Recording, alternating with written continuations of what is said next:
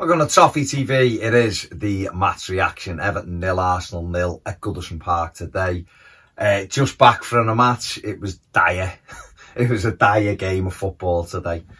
Both teams were poor.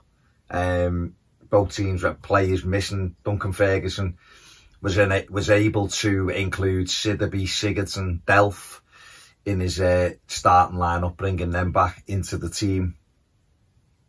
But you could tell our players, and Luca Dean as well, you could tell that none of them were fully fit. You know, Everton just looked like they were running on empty. Obviously, the big news beforehand, Carlo Ancelotti was announced as Everton's new manager, which was is a massive appointment by Everton. But he will have been in no two minds really of how big this job is for him to get Everton to where he's used to operating, which is the top, the top end of the Premier, well, of any league table in any country he's been in.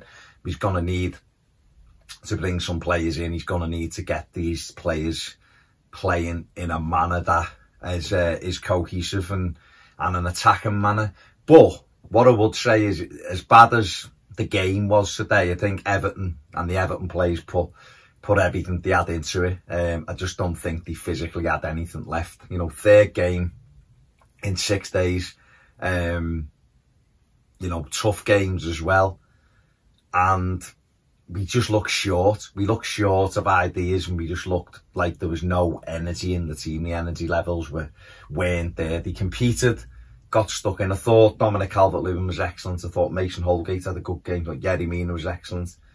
And Sidibe, I thought, had a really good game as well. But other people just couldn't get going. Richarlison put the shift in like he always does, but couldn't get going really. Tom Davies, I think, was a little bit lost out wide. Delph and Sigurdsson competed, but just looked slow and were too deep at times for me.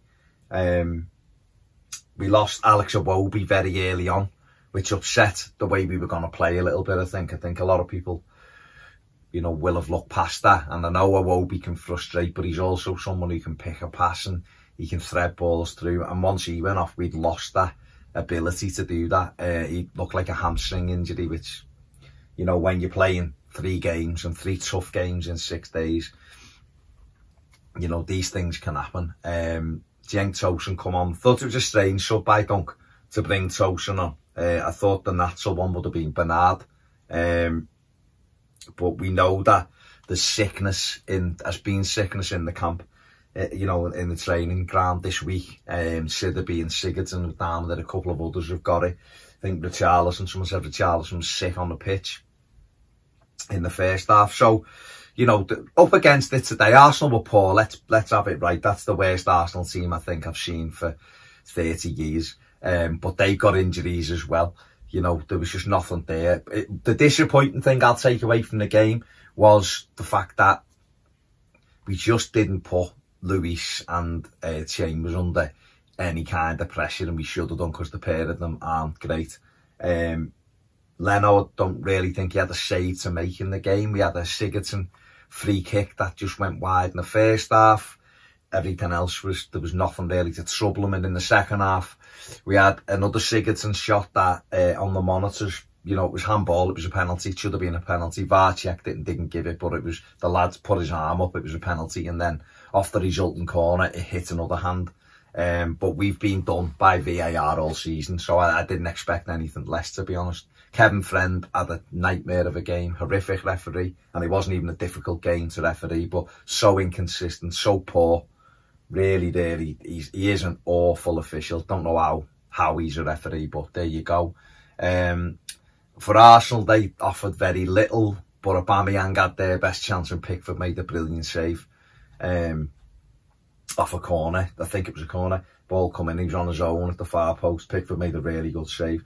Other than that, they knocked it round nicely, but they didn't ever look like they were going to break Everton down, didn't ever look threatening, but they did have a lot of young players in there as well. So both teams, considering 2 of England's best teams, best clubs, famous clubs and great histories, they played out one of the worst games I've ever seen.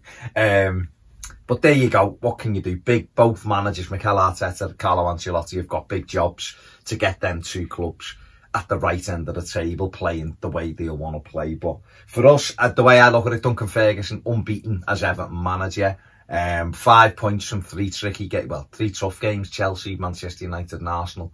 And he's unbeaten in that. I think someone just said he's the only ever unbeaten Everton manager who's had more than 1 game, so fair enough. Fair play to Dunk. He's part of Ancelotti's new backroom staff. And the other thing I'd say from it is a clean sheet. The first one we've had, I believe, since, well, certainly West Ham at home, wasn't it? Other than that, that was, you know, only the second clean sheet we've had since the Watford game, which was the second game of the season. So good for Jordan Pickford to have a clean sheet.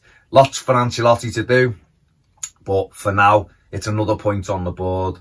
And the players have now got a 5-day rest before the visit to Burnley on Boxing Day. So, you know, let's see what happens there. Thanks for watching. Make sure you subscribe, give the video a thumbs up. Join us on Patreon if you want more videos, and have a fantastic Christmas. Enjoy it and see you soon.